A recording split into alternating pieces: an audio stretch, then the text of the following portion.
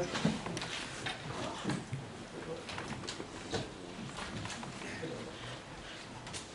There we go. My name is Chad Mills, and I'm from the U.S. I'm a digital library architect at Rutgers University in New Jersey, and I work with an institutional repository there called RUcore.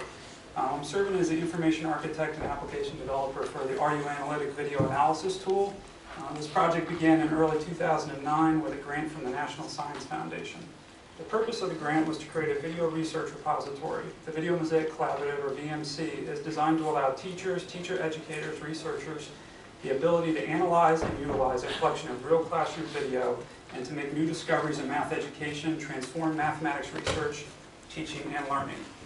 The first major collection of the VMC is a collection of videos from the Robert B. Davis Institute for Learning.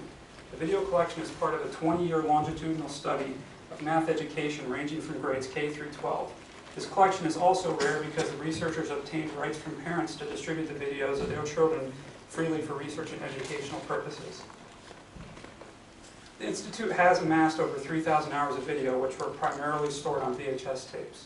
The videos were not being preserved and were rapidly deteriorating. Also, there was no system in place to organize the collection's information, leaving its users depending heavily on institutional memory for access and retrieval. So the VMC has been designed to serve 4 distinct user communities.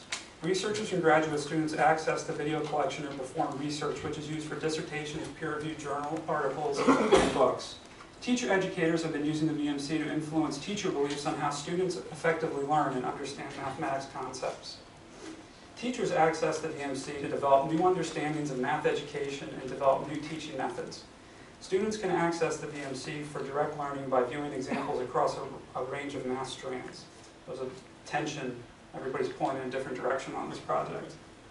We began the requirements building phase of the VMC by performing an ethnographic study on how researchers and teacher educators were performing math education video analysis. We focused on the video editing process and began to explore the feasibility of developing an application on top of our repository infrastructure that could provide simple video annotations. To do this, we sat in on educator sessions, observing the communication and interactions between teachers and educators. Also, during one incredibly cold visit to the University of Wisconsin, we observed researchers using a variety of video editing tools, platforms, taxonomy, and vocabulary builders. Don't go to Wisconsin in January. It's not fun. We were fortunate enough to visit 2 grade schools in New Jersey and observe teaching and learning in math classes. There we were able to see the application of math strategies developed using the video collection. While performing the ethnographic study, we depended heavily on think aloud protocols and observational techniques to develop our conclusions and tool requirements for the project. We examined the user's workflow processes, and it showed that oftentimes several software solutions were used throughout the video analysis process. The use of the suite of applications made up of unitaskers seemed to be the norm amongst researchers and teacher educators. We also found while analyzing video, researchers and teacher educators communicated frequently. They did this in face-to-face meetings that were difficult to schedule. Most, if not all, research output and instructional discovery we observed was collaborative. We concluded that without a strong collaborative element in our video analysis tool, it would not bring much value to the project. If they couldn't communicate in forms other than email and meeting, it was really pointless to do this. So we started implementation by creating a comparative matrix and attempted to match up our core needs against a list of available tools. Simple online video annotation and playlist creation was a must. We also keeping the data generated from the analyses in an open, portable, non-proprietary format was a necessity. We were unable to find an existing tool or framework that we felt we could build on, so we began developing a tool of our own. We started architecting the tool by separating the UI development from the infrastructure development, keeping them independent of each other. The user interface developer could work with little to no knowledge of the back end, and this allowed the back end developer to make radical changes to the underlying system without disrupting UI development.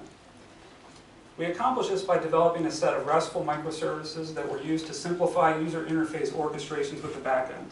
The microservices mostly communicate using XML or JSON, and it's up to the UI's discretion which technology to use. The user interface simply orchestrates a set of over 20 abstracted microservices that have been developed. Some microservices for the tool include real-time generation of video thumbnails at given time codes, searching the video collection, retrieval and playback of the video, saving, editing, and deleting of analytics, viewing of items in the workspace, and collaboration capabilities.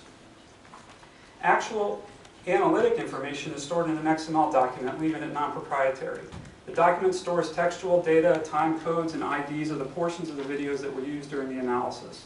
Storing the information in XML makes it extremely portable and easily shared. The XML schema has been developed to improve on the portability and hopeful future interoperability of analytics with other systems.